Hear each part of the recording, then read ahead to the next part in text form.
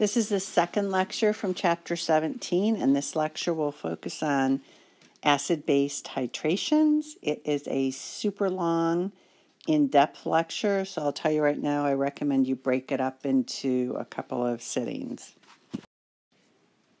The purpose of a titration is to determine the concentration of some solution whose concentration is not known. And that concentration of the stuff you're analyzing is called, or that substance is called the analyte. And how you do the titration is you fill the burette full of a known substance with a very precisely determined concentration. And that substance, the known substance, is called the titrant. And you deliver that substance through the burette. It is set to react with the analyte. And through stoichiometry, then, you can determine the concentration of the unknown. So with just a bit more detail, and if you haven't already done a titration in lab, you will. But typically, you measure out a known volume of the analyte, put it into typically an Erlenmeyer flask, just because these flasks are really easy to swirl around without spilling or splashing anything. And you also add to the analyte the unknown concentration, a color indicator so that you know when the chemical reaction is done. And then you fill the burette with a known substance called the titrant, and you start delivering it dropwise until you see a color change. This has phenolphthalein in it, which turns pink when the solution is basic and is colorless when the solution is acidic. So when the solution does change colors, that's called the end point of the titration. And you will learn on the next slide, there's another vocabulary word called equivalence point. And although those are very close to one another, they're not equivalent to one another. So as I said, the end point is when the color actually changes. The equivalence point is the stoichiometric end of the reaction between the known and unknown. So one of my 3 dogs is here dying to play ball and wanting to bark.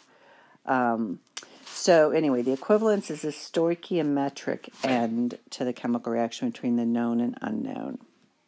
So the idea is to select a color indicator that changes colors as close as possible to the actual stoichiometric equivalence point.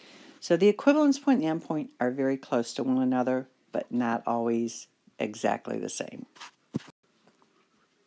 Some of the indicators that are commonly used I've shown here.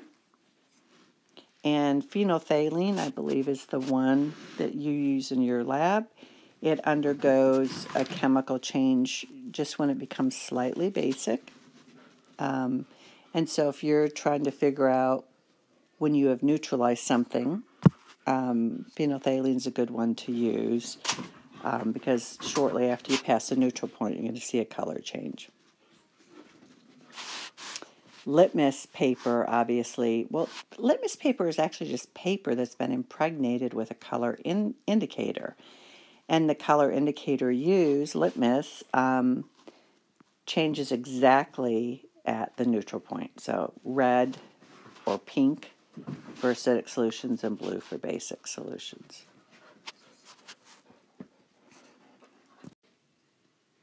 One of the more common calculations you will be asked to do concerning a titration is to determine when, at what point the equivalence point will occur. And just so that you totally understand what we mean by that from a mathematical point of view, let's say that you had, 50 milliliters of a 0.2 molar solution of nitric acid that we're going to call the analyte. That's the material that's in the Erlenmeyer flask that you're titrating. And you're titrating with the titrant sodium hydroxide. So that would be the one in your burette. And so when would you reach the equivalence point? So that would be when the moles of sodium hydroxide titrant that have been added exactly equal the original moles of the analyte you started with. So just as a reminder, how do you get to moles? You multiply volume times molarity, and that gives you moles. Now, when in titrations, you may have already noticed that a lot of times we talk about millimoles instead of moles.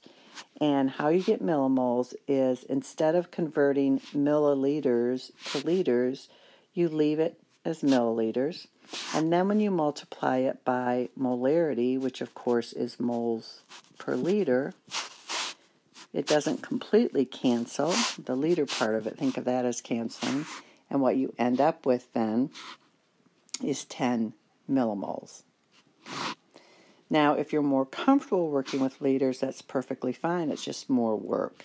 So if you wanted to convert 50 milliliters to liters, it would be 0.0500 liters times 0.2 moles per liter. And then, of course, your units would be moles instead of millimoles. That'd be 0.0100 moles. So you would always still get the same answer. But the equivalence point would be reached when the original amount of analyte that was in the Erlenmeyer flask was exactly equal to the amount of titrant that you've added. Often chemists will generate what we call a titration curve as they're doing a titration. So a titration curve, and you need to be able to interpret these, and in some cases actually create them yourself. But it is a plot of pH versus milliliters of titrant added. And pH is on the y-axis. So let's say that you are titrating an acid, in this case hydrochloric acid, with a base, sodium hydroxide. And so the first point is always 0 amount of titrant added, no sodium hydroxide added. So in other words, the titration hasn't started. And you're just asking what is the pH of the HCl that you're getting ready to titrate. That's always the first point. Then you'll notice the titration curve in general. The pH increases gently at first. As you add base, you would expect the pH to increase. Then there's a very sharp jump. Okay, the midpoint of that sharp jump is considered the equivalence point. Okay. And so you basically just measure literally halfway of that big vertical jump to find the equivalence point. And then if you shoot past the equivalence point, which is a good idea to do just to make sure you really have reached the equivalence point, you'll see the pH gradually increase again. Now, just so that you have seen titration of a base, and I know we don't tend to talk about bases as much as acids, but obviously if you're titrating a base, its original initial pH is going to be high, greater than 7. And so again, now we're talking about the base being our analyte, what's in the Erlenmeyer flask, and the acid being in the burette. So it's kind of reverse of what we talked about before. So the pH is going to start high, and then as you add the acid, the pH will drop, and again, equivalence point is going to be a really steep drop, and the halfway point of the drop is the equivalence point. An acid-base titration is literally a neutralization reaction. You're using the fact that acids and bases react in a stoichiometric fashion to quantify the concentration of some unknown solution. So as we get into further calculations with titrations, you're going to need to be able to write a neutralization reaction. So here's a real simple one. This problem says you have hydrochloric acid that's being titrated with sodium hydroxide. So this is the reaction. These are the reactants. And is when you react a strong acid and a strong base, your products are water and salt. Just to kind of remind you, bring you back to last semester, an acid-base reaction is actually a double replacement reaction. And so if you think of each of the two reactants as an ionic compound, break them into the cation and the anion, the cation and the anion. The two outer ions end up together, so sodium and chloride end up together, and the two inner ions end up together to make water. So that is a double replacement reaction, and you need to be able to draw a neutralization reaction. So this particular problem is treating hydrochloric acid as the analyte, the thing that's in the Erlenmeyer flask, and asking you to determine the concentration of that analyte, assuming that what's in the burette, your titrant, is a known concentration of sodium hydroxide. And this is telling you that exactly 30 milliliters of the sodium hydroxide needed to be added in order to reach the equivalence point. So based on that information, they're asking you, what is the concentration of that HCl in the flask? I'm going to show you two ways to calculate the equivalence point. One way is unit cancellation, and the second way is kind of a shortcut method. So the unit cancellation method, which is probably the best way of showing your work, is you always want to start out by calculating the moles of the titrant added from the burette. And this is probably the most important formula to remember in this chapter. How do you get moles during when you have solutions? It's molarity times volume. Okay. And then once you have the moles of the titrant, which in this problem is the known substance, which is sodium hydroxide, you can use the stoichiometry of the balanced equation, which happens to be a 1 to 1 to 1 to 1 coefficients. Use the mole ratio, which is 1 to 1, to calculate the moles of the analyte, which in this problem, that's what you're analyzing, that's HCl. Okay, once you have moles of analyte, you'll want to have concentration. The ultimate information you're trying to find is the concentration of the analyte. So how do you get concentration? Remember the units. It's moles per liter. You just calculated moles. So you take the moles that you calculated here and you divide it by the liters of the HCl that you were analyzing. So in this case, how much HCl did we analyze? Oh, that was kind of weird. That's really weird.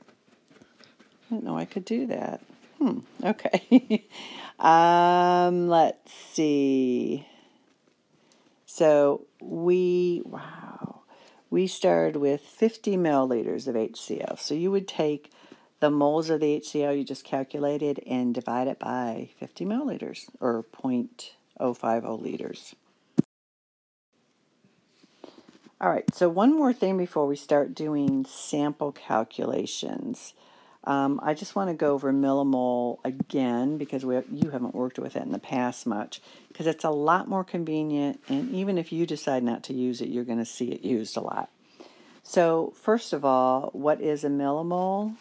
Okay, a millimole is one 1/1000th of a mole.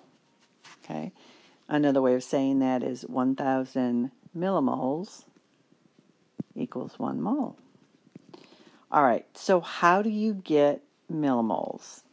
I mentioned it before, I'm going to mention it one more time. So if you have milliliters and you multiply that by molarity, you're going to get millimoles. Okay, if you have liters and you multiply it by molarity, you're going to get moles. All right, so going through the particular problem that I just kind of sketched out the process for, again, remember step 1 is calculate the moles of titrant.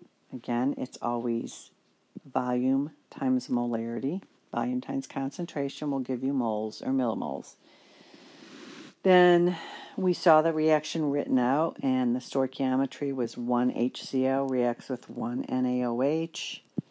Okay, so mole ratio 1 to 1, so that gives you the moles of HCl. And because you ultimately want the concentration of HCl, not just moles, you take the moles of HCl and divide it by the volume of HCl that you analyzed, and that will give you the concentration of the analyte, the unknown. So that's a unit cancellation stoichiometric method. I'm going to go ahead and show you a shortcut way for getting the endpoint. It's only for getting, or equivalence points, only for getting the equivalence point. And that is by using this handy dandy formula. Now, some professors don't like you to use that formula because not everyone understands it, but it is a nice shortcut when you're taking a quiz or a test. So here's just the problem restated. And rather than going through that lengthy process we just went through, you could plug the information into this equation. This looks very similar to the dilution formula, if you remember that, M1V1 equals M2V2, except what's different, when you're calculating the equivalence point for a titration, there are these little A and B. So what are those? Okay, so M sub A is molarity of the acid, V sub A is volume of the acid, molarity of the base, volume of the base. Now, little a is the number of acidic hydrogen ions in 1 molecule of acid. So look at HCl. How many acidic hydrogen ions are there? HCl just has 1, so little a would be 1 for HCl. If you had H2SO4, that has 2 acidic hydrogens, so if we were dealing with that, A would equal 2. All right, so plugging the values we know into there, we just said that there's 1 hydrogen ion per molecule. We're trying to solve for the molarity of the acid, and we know that we started with 50 milliliters of the acid. B represents the number of hydroxides in the base. There's only 1 hydroxide in a base molecule, so that's where this is. The molarity of the known base was 0.10, and we used 30 milliliters of the base to reach the equivalence point in the titration. When you simplify this, you get that the molarity of the acid is 0.060 molar, which is the exact same answer we got doing it the kind of longer unit cancellation stoichiometric method in the previous slides. So just so that you're aware of both methods, whichever you are more comfortable using. All right, so here's an example, one more example I'm going to go through with you before I kind of challenge you to do it on your own. This is where the analyte is a base instead of an acid. Okay, so this base would go in the Erlenmeyer flask. Notice that there are 2 hydroxides for every 1 molecule base. So that's going to affect your stoichiometry. The titrant in this case is a known concentration of HCl. So that would go into the burette. So as always, you're trying to find the concentration of the analyte. So you want to start out, like if I were being nice and trying to help you in a simple multiple choice question, I would probably give you this balanced equation. But notice, in order to balance this equation, here's your acid and your base. Your products, as always, are water and the salt. Now, this is a little bit more demanding because when you make a salt, which is an ionic compound, you've got to crisscross your charges. So if you look at the periodic table, strontium is in group 2A, so when it becomes an ion, it has a charge of +2. Chloride is a halogen, and as an ion is -1. So when you crisscross those charges to get the correct formula of the salt, the ionic compound, it's SrCl2. So when you go to balance this overall reaction, it's not 1 to 1 to 1 to 1 anymore, okay? That's going to affect your calculation. So you need to know how to do this. All right, so here we go. We will go ahead and work this out both ways again. Using the stoichiometric way, so the first step, you always start with a known substance, okay, your standard, your titrant. And so you take the volume and you multiply it by the molarity, okay. I work in millimoles, so I keep the volume in milliliters. So that is the moles of HCl, the titrant. And then I use mole ratio. The moles of H plus added have to equal the original moles of OH in the analyte, okay? So if we had 1.25 millimoles of HCl, according to this balanced equation, for every 2 HCl that react, we only need 1 strontium hydroxide. And so when we do that calculation, the moles of strontium hydroxide are 0.625. Then to get concentration, of course, we divide by the volume of strontium hydroxide we titrated, which is 20 mils. Okay, shortcut way, using this equation. The only thing you have to be careful of here is that the little b value for strontium hydroxide is 2, okay, because there are 2 hydroxides for every 1 molecule. So again, when you simplify that, you get the same information, that the analyte base has a concentration of 0.03. All right, so this is kind of a comprehensive question. What if you were asked to generate a titration curve, and so that's pH versus milliliter of titrant added, and you were asked to calculate the pH at various points so that you could draw a curve? How would you calculate these various points? How would you go about doing that? Well, it depends where you are in the curve. So we break it into regions. So, and this may not make a lot of sense at this point, but I would jot these regions down and how you do the calculation, and hopefully it'll make sense as we practice them. So if you are before the equivalence point on a pH curve, so that's right here before the steep jump, we use what we call a mole table. Okay, so we used mole tables in disturbing a buffer, and so it's very, very similar. It's just stoichiometry. If you need to calculate the pH at the equivalence point, you use what we just went through. You use, could use the shortcut equation, or you could use the step-by-step method, but that's how you calculate at the equivalence point. After the equivalence point, you have totally neutralized the original acid and base. You've reacted them completely with each other, and all you have after the equivalence point is you have some salt, which is innocuous. If it's a strong acid and strong base, doesn't affect anything, and you have water. Okay, so if you go past that equivalence point, you're just dropping the titrant in all by itself. So you're just basically adding, if hydroxide is your titrant, you're just dumping extra hydroxide in.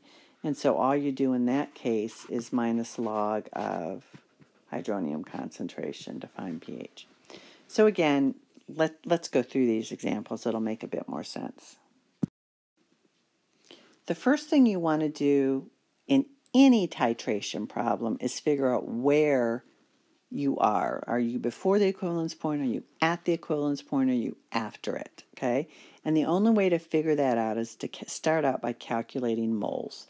So the first thing you always want to do, even if you have no clue what to do after that, calculate moles. Okay? and you do that always, it's molarity times volume, okay?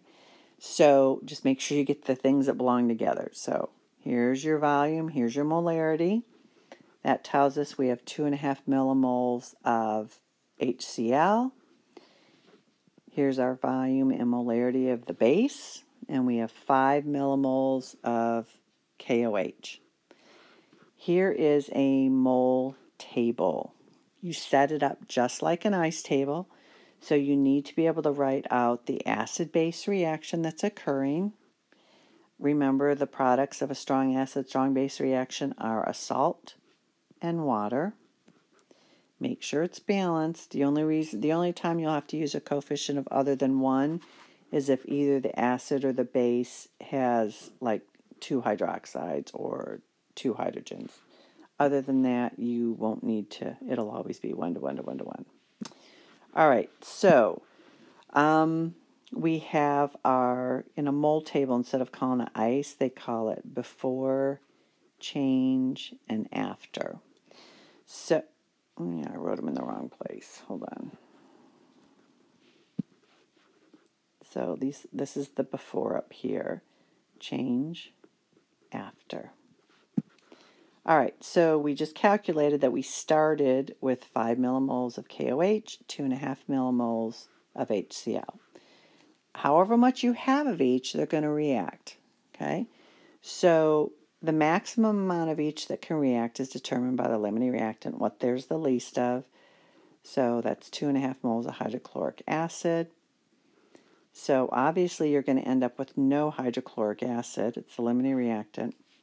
And 2.5 millimoles of it are going to be used to react with the base. So you're going to be left with 2.5 millimoles of KOH unreacted. Okay. And you're going to be making 2.5 millimoles of KCl, which at this point, when we get to weak acids and bases, this will matter. Right now, it doesn't. And so, what is the pH? Well, as soon as you know the concentration of the excess component, you can find it. In this case, since your excess component is a base, you're going to first get pOH, which is minus log of the concentration. Now, listen very, very carefully. Since you're dealing with a mole table for stoichiometry, and pOH and pH are determined with concentration, not moles. So you need to take the mole value from the mole table and divide by the total volume that it's in. Now, what gets tricky about titrations is the volume changes. As you add more and more titrant to the analyte, you're going to get more and more volume.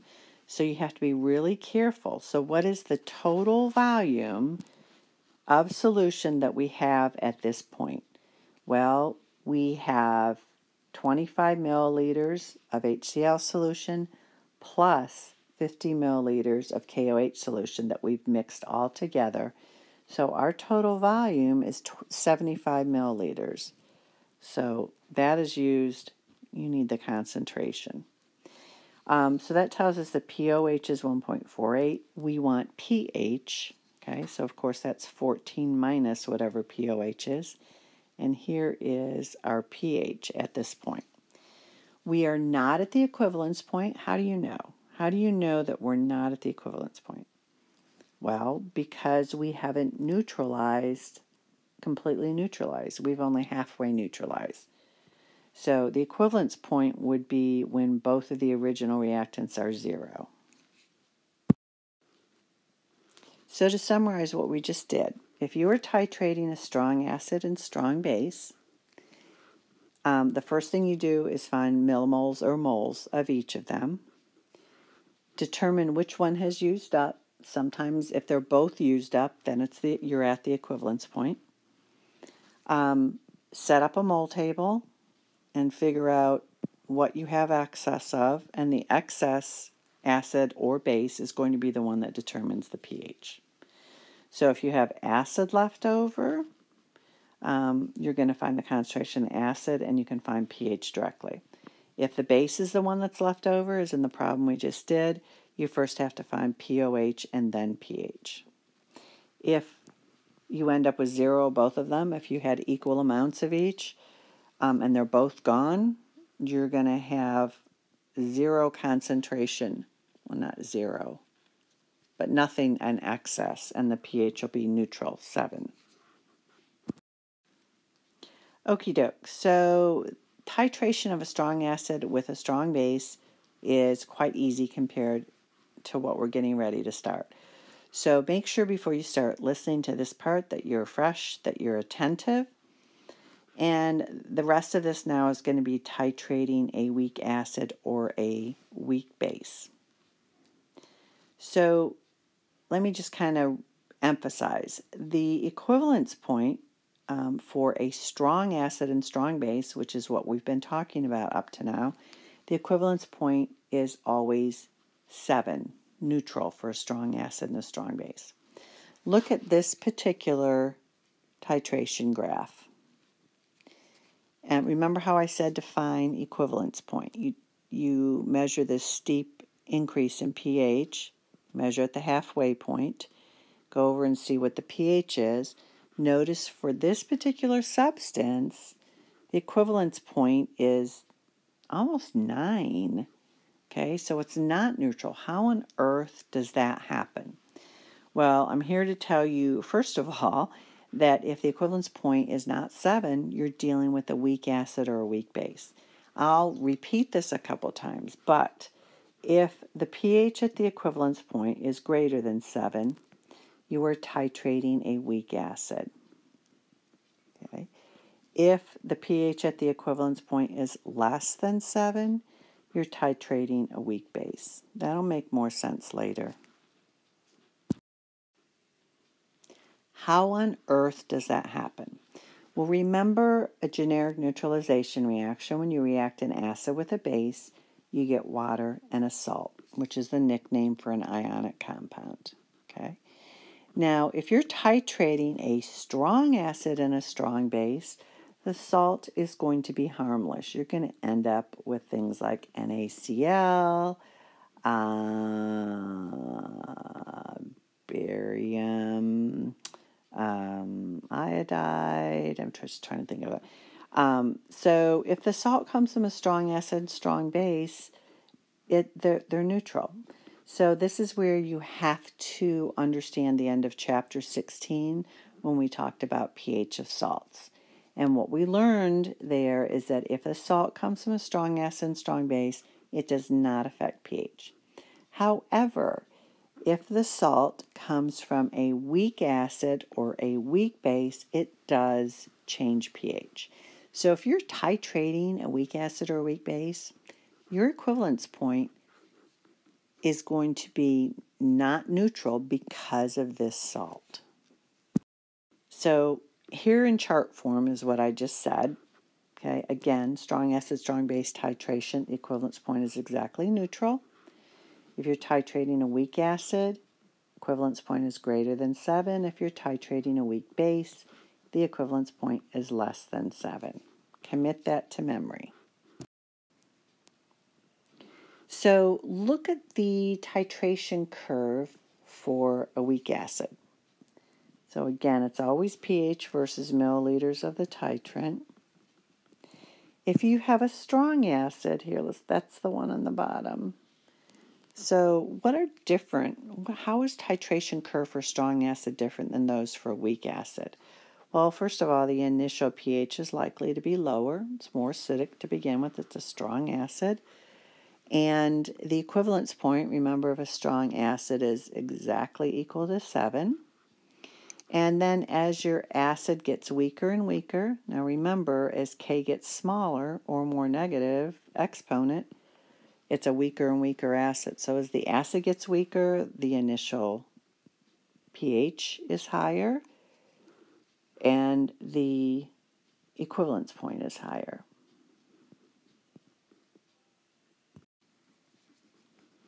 Alrighty, so calculations for pH during a titration are quite complex and require a lot of practice. A lot of former students will tell you that titration calculations were the most difficult they did in 1212, just because there are so many variations of them. So again, let's say that we were titrating a weak acid with a strong base.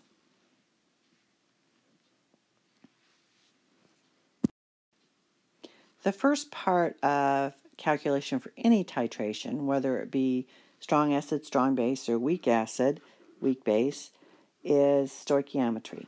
So you always start by calculating how many moles you have of everything and setting up a mole table. In the case of a weak acid or weak base, however, you then have to use the Henderson-Hasselbalch equation to find the pH. Because, as you'll see in a bit, as you start to titrate a weak acid or weak base, you actually generate a buffer. And so you must use Henderson-Hasselbalch to calculate pH rather than just minus log. So let me explain how, when you start a titration of weak acid or weak base, you generate a buffer. So let's say we have a weak acid and that we're titrating it with a strong base. As we titrate it, as we react those two, remember that the acid donates a hydrogen ion to the base. And so you're going to end up with the conjugate base and water. Now look what you've done. You now have, until you reach the end point, you now have a weak acid and its conjugate base. That, by definition, when you have both of those present, is a buffer. So that means at the end you need to use the Henderson-Hasselbalch equation. But the mole table is set up the same way. So let's look at this problem. It says, of course, it'll always have to give you Ka to use the Henderson-Hasselbalch equation, but you have 10 milliliters of a 0.1 molar sodium hydroxide solution. So you know right away you can multiply those by each other to get the millimoles of sodium hydroxide. That's before, change, and after. I don't really care what you call these rows, but first, middle, and after. So you know the moles there. And again, moles of the weak acid, which we're just calling HA, 50 milliliters times 0.1, so you have 5 millimoles. So since your base is strong, 100% of it's going to react. So the reaction itself is not an equilibrium. It's all going to react. So whatever your titrant is going to be subtracted from the initial amounts. Of course, you start out with none of the conjugate base before the reaction. So you're going to decrease your initial analyte by however much titrant you've added. So your new or after amount of the original weak acid is 4 millimoles. Of course, all the hydroxide has been reacted, and you have generated 1 millimole of the conjugate base. So now that you have the base, the conjugate acid and base concentrations, use Henderson-Hasselbalch equation to find pH. Make sure that the base goes on top and that the acid goes on bottom. Remember, in the Henderson-Hasselbalch equation, you can use moles or millimoles. Here it doesn't have to be concentration because units cancel. So now the pH at this point in the titration is 2.54. We have not reached the equivalence point. Equivalence point would be, both of these would be 0 at the equivalence point. So I want to step back for a minute and I want to look at the different regions of titrating a weak acid or a weak base, just kind of like we did with a strong one. So the initial pH is going to be the pH before you've added any titrant. Okay, so here's our titration reaction. So before you've added any titrant, any hydroxide at all, What is the pH? How do you find the pH of a weak acid? Well, let me remind you, to find the pH of a weak acid, you simply set up an ice table. Okay? You set up an ice table, you use the equilibrium constant, and you solve for X, or the concentration of hydronium ion. So the first point in a titration curve for a weak acid or weak base is basically an ice table calculation. Then as soon as you start adding the titrant, the hydroxide, you create the buffer, remember? Because you have both, until you reach the equivalence point, you have both the original weak acid and you are now generating its conjugate base. So this whole region before the equivalence point is what we call the buffer region. And in that region, you must use the Henderson-Hasselbalch equation. All right, at the equivalence point, these are really tricky, and I'll be doing some examples for you. But at the equivalence point, the original acid, weak acid, and base are totally gone. And all you have at the equivalence point is the conjugate base. Okay, the product, which in this case is A minus. That's all you have at the equivalence point. So, and the reason that the equivalence point is not 7 is because the conjugate base of a weak acid can go on to react with water to change the pH. And a conjugate base is going to produce hydroxide, and therefore it's going to make the solution basic. So when you're all done titrating a weak acid and all you have left of its conjugate base, the pH is going to be basic. Okay, it's going to be between 8 and 9 typically. All right. So at this point, at the equivalence point, you need Kb because the conjugate base is a base. So these get really complex. Don't freak out yet, but you may want to, I would write these down or print out this page or something to use as reference.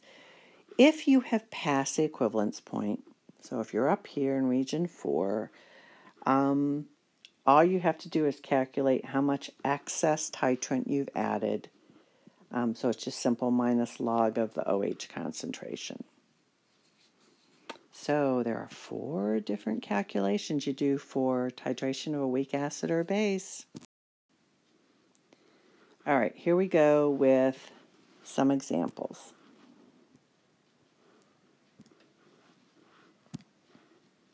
You have to know your strong acids and bases. Even if you don't, if you're given a Ka or Kb value, it's a big red flag that it's titration of a weak acid or weak base. All right, so the first thing you do always, even if you don't know what you're doing, is calculate moles of everything you can, okay? So,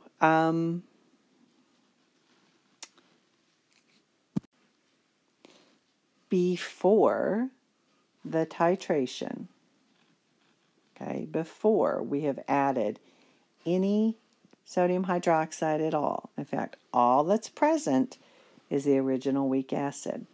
Now we're going back to chapter 15 when we did weak acids and weak bases, okay? No, yeah, it is chapter 15. And so we just set up an ice table, okay? Acetic acid is in equilibrium in water with its conjugate base. The original concentration of acetic acid is whatever they told you. Use our typical X's. Plug the equilibrium concentrations of each of them into the expression for K. So Ka would be x squared over 0.10 minus x. Can we neglect x? Yes, because the exponent in Ka is minus 4 or more negative. So we would make a little note we can neglect because Ka is small. Then we solve for x. X equals concentration hydronium ion. And so take the minus log of that. That gives our initial pH before we add any base of 2.87. So on the next slide, we're going to start adding the titrate. Okay, so as soon as you add 1 drop of NaOH, the titrant, you begin to generate a buffer. You're making some of the conjugate base, and that's when you have to do mole table and then Henderson-Hasselbalch. So for example, let's say we add 10 milliliters of the titrant. Again, first step is always moles of everything. It'll get you partial credit even if you don't know what to do after that. All right, so here is our mole table. Before, change, and after. So at this point, you need to write the reaction that's going on during the titration. Acetic acid hydroxide makes the acetate ion. Remember, hydroxide is just going to snatch the acidic hydrogen off the acid. So you're going to get water and the conjugate base. All right, your before mole values, so you're going to calculate. Sodium hydroxide is 10 milliliters times 0.1 molar, which is 1 millimole. We already calculated on the last slide that we have 5 millimoles of acetic acid. Of course, we start out with 0 of the conjugate base. Whatever you get for the moles of the titrant goes in your change row. You're going to subtract from the reactant side, so we're down to 4 millimoles of acetic acid. All of the hydroxide's gone, and we've generated 1 millimole of the acetate, the conjugate base. So now that you have the conjugate base and weak acid, you can now plug into Henderson-Hasselbalch.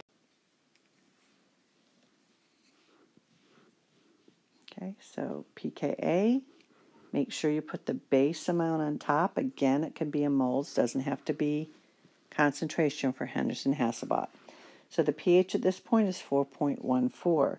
So if we were to start making a titration curve, okay, our initial pH was, let's see, 1, 2, 3, was about 2.87. And that's when we have 0 hydroxide added. And then, let's see, when we added 10 milliliters of hydroxide, the pH went up to 4.14. Such a good artist. Okay, so far we have a titration curve that looks like that. Alrighty, let's skip ahead to the equivalence point. What is the pH at the equivalence point? So look again at the reaction for titrating a weak acid. All right. So at the equivalence point, all of the reactants are gone. They've neutralized each other. And the only substance you have present at the equivalence point is the conjugate base, is the product. Okay? So all you need to worry about at the equivalence point is what is this conjugate base going to do? It's the only thing that's capable at this point of affecting the pH. So now you show the reaction that occurs with that conjugate base. Okay, so remember, what does a base do? It abstracts a proton. So you're going to end up forming hydroxide's the important part. So now at the equivalence point, you have to set up an ice table for this time a weak base. Remember, before the titration began, you set up an ice table for a weak acid. When it's all done, all you have left is a base. So now you have to set up an ice table for a weak base. So here's an actual example. And it's pretty obvious you've reached the equivalence point here. It's obvious that we have equal amounts of the titrant and the analyte, so they've obliterated each other. It won't always be that obvious. And so all we have left in this specific problem, we were working with acetic acid, So all we have left at the equivalence point is the acetate ion, the conjugate base. And here is the equilibrium the conjugate base is going to establish with water. And so now you simply set up your ice table using this reaction. Before I go to the ice table, I want to point out millimoles here. How many millimoles or moles of this do you have? You have the same number of moles of your product as you did of the original reactant. So your original reactant was acetic acid, and you had 50 milliliters times 0.10 mole per liter, or you had 5 millimoles of acetic acid to begin with. At the equivalence point, that all of those moles have now been converted to the conjugate base. So when we go to the ice table, the original moles of the acetate ion are going to be the same as they were originally for the starting material, 5 millimoles. Alrighty, so whether you want to write 5 millimoles, which is the same thing as 0.005 moles, okay, there you go.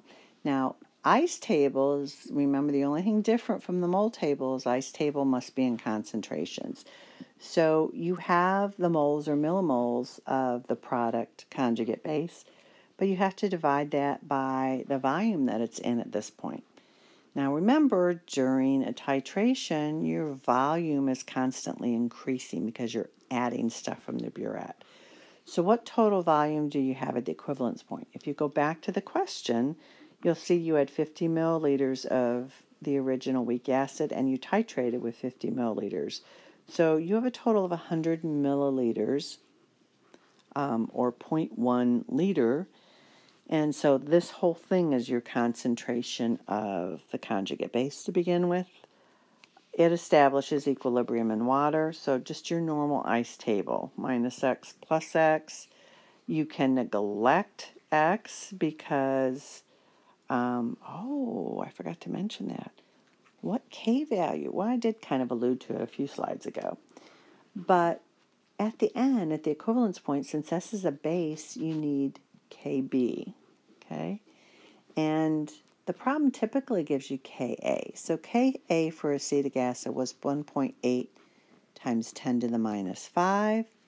So at the equivalence point, you have to calculate Kb. So remember that's 1 times 10 to the minus 14 divided by whatever Ka is.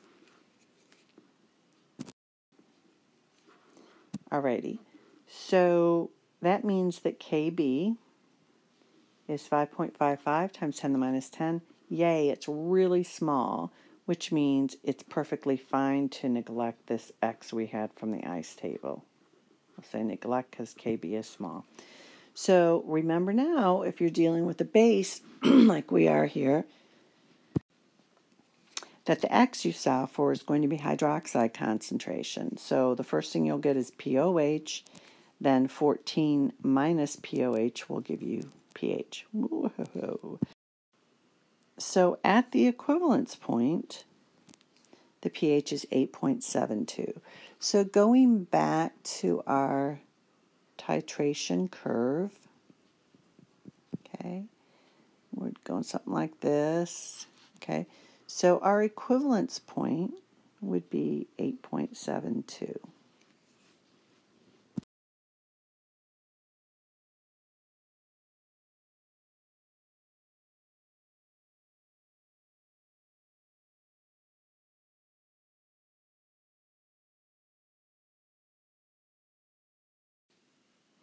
Okie doke, here's where I want you to muddle around yourself a bit.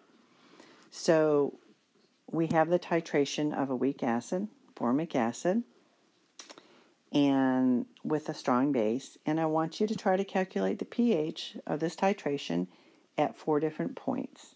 I want you to calculate it when no hydroxide has been added, okay, when all you have is the formic acid.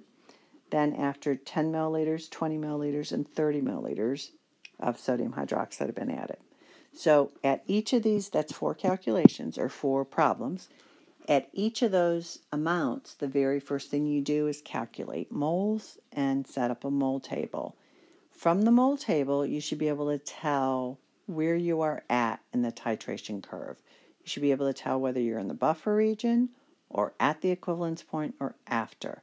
But not until you set up that mole table are you typically going to know where you're at on the titration curve and therefore what your second calculation will be. I'm helping you out at this point. Here is the titration reaction, okay, formic acid, okay. And so this is the structure for your mole table, where it's going to be the before moles, the change in moles, and the after moles. So see if you can go ahead and do that for each one of these and figure out where you are in the titration. I would recommend turning the video off and seeing what you can do on your own, and then I'll go through the answers on the next slide.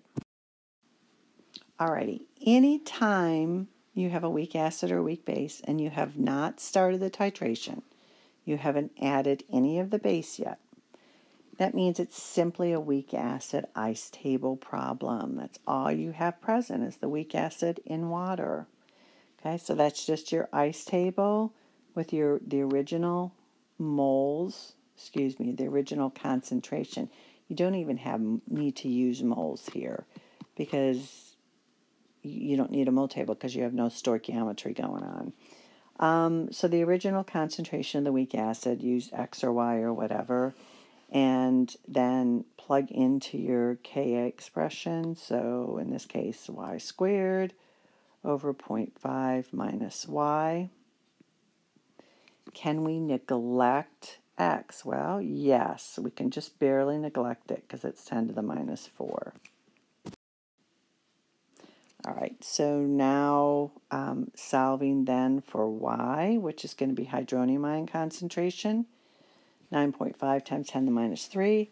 And now that we have hydronium concentration, you can find pH, which is just minus log of that. All right, so minus log of 9.5 times 10 to the minus 3 equals... so pH equals 2.02. So that's the initial pH at 0 milliliters of hydroxide added. Okie doke. So now as soon as you start adding the titrant, the base, you've got to calculate moles of everything and set up a mole table. So again, I like to work with millimoles. So just multiply the volume by the molarity of each substance. Once you get that, set up your mole table. You can already see that you're not at the equivalence point, I hope, right? You started with 10 millimoles of the original weak acid, and you've titrated half of it, right? You've only added enough hydroxide to neutralize half of it. So you're not yet at the equivalence point. You're at the halfway point. So here's your mole table. The initial moles of the weak acid and conjugate base, of course you have 0 of the product to begin with. Whatever the concentration of titrant is what goes in your change row. So at the end, you've got 5 millimoles. If you hear breathing, it's my dogs, I'm sorry. You have 5 millimoles of the original weak acid left, and you have generated 5 millimoles of its conjugate base. So now since you're in the buffer region, you haven't reached the equivalence point, so you're in the buffer region, you now plug in Henderson-Hasselbalch. Do you remember what's magical when you reach the halfway point and the base and acid quantities are equal to each other? That means that ratio is 1. Log of 1 is 0. So pH at the halfway point is just minus log of Ka. Okay, so we're 3.74. All right, the third problem, 20 milliliters of base added.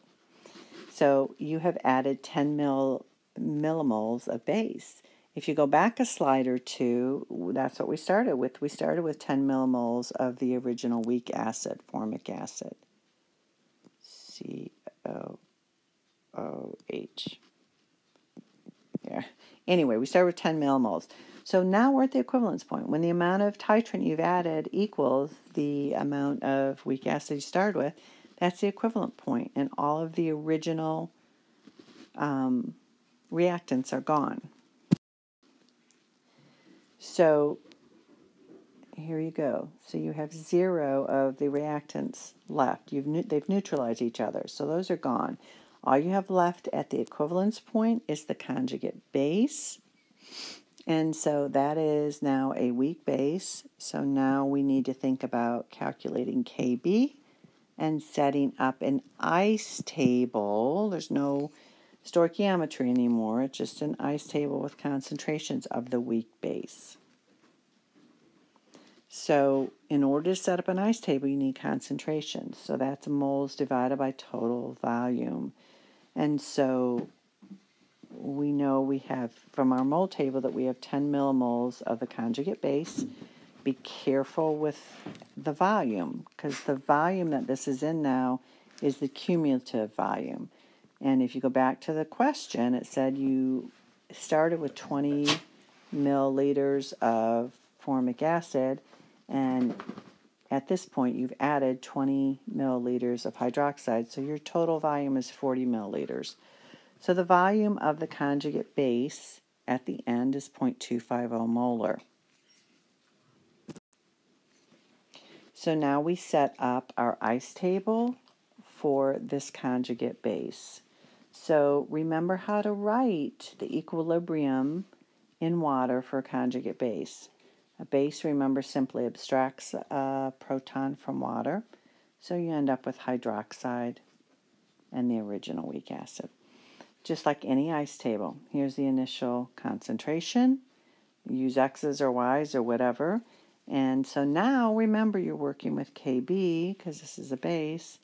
So you plug in your values, and as always, it's going to be like X or Y squared in the top, 0.250 minus Y in the bottom. Can we neglect X, Y, whatever you're calling it? Yes, we can. Kb is very small, so we're going to neglect that.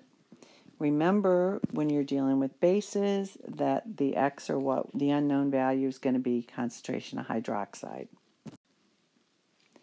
So solving for concentration of hydroxide, we're going to get POH, which is minus log of that. And then, of course, pH is 14 minus POH. So pH is 8.57 at the equivalence point. Now remember, when you're titrating a weak acid, as we are now, and you reach the equivalence point, the pH is usually between 8 and 9. So if you get something like the equivalence point of 6 or 7, you likely did a calculation error. All right, the final one I want you to do. And this is going to be after the equivalence point. All right, so now, again, first thing you always do is find moles. You have now added 15 millimoles of hydroxide, which is too much. You only needed to have added 10 millimoles of the base to reach the equivalence point. So how much extra hydroxide have you added? If you set up your mole table, you can see you have neutralized all the weak acid, but you have excess 5 millimoles of hydroxide. So it's very simple past the equivalence point. Just find the concentration of the excess hydroxide. You can ignore the conjugate base. It's not important compared to the hydroxide. Here's the concentration of hydroxide. Now we take minus log of it to give us POH, and then 14 minus POH gives us pH. A couple things I want to remind you of that are important to make a note of before you start working through tons and tons of problems, practice problems, is at the halfway point. Okay, we did a problem like that, but I want you to be acutely aware. It'll save a lot of time, especially on a test. Then when you've reached the halfway point, pH equals pKa. So in case you still were not able to work independently on that last problem, I have one more that I'm not going to work through the mechanics for you, but I want you to force yourself if you didn't do the last one independently. And on the next slide, I simply have the answers. So you can try to work them or not work them. Here are the pH values. And I'm going to mention just a few things about polyprotic acids, and then we're done with the lecture. All right, so polyprotic acid is an acid that has more than one acidic hydrogen. So H2SO4, H3PO4 are polyprotic acids. H2SO4 is diprotic, H3PO4 is triprotic. Now, polyprotic acids lose their acidic hydrogens one at a time. For example, if you have H2SO4 and you put it in water, the first thing it's going to do is lose one proton to give you HSO4 minus and H3O, hydronium ion. But then that HSO4, that conjugate base, can, because there's another acidic hydrogen still hanging there, it can react further with water to give SO4 2 minus and another H3O. So I want you to be able to write these sequential stepwise deprotonations. Now, with each deprotonation, with each ionization, there's a separate equilibrium value. So notice for a polyprotic acid, there'll be Ka1, Ka2, and Ka1, the first one, is always quite a bit larger than Ka2, loss of the second acidic hydrogen.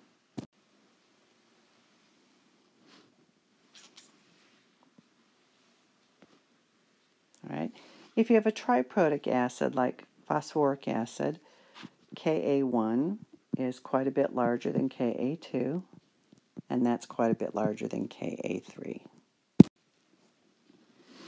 The one other thing I want you to recognize, simply because I've seen it on the ACS final, is if you have a titration curve, so if you see pH on the y-axis and milliliters of base added on the x-axis, and you see two humps, okay, each hump represents equivalence point. So in this case, we have one equivalence point, two equivalence points.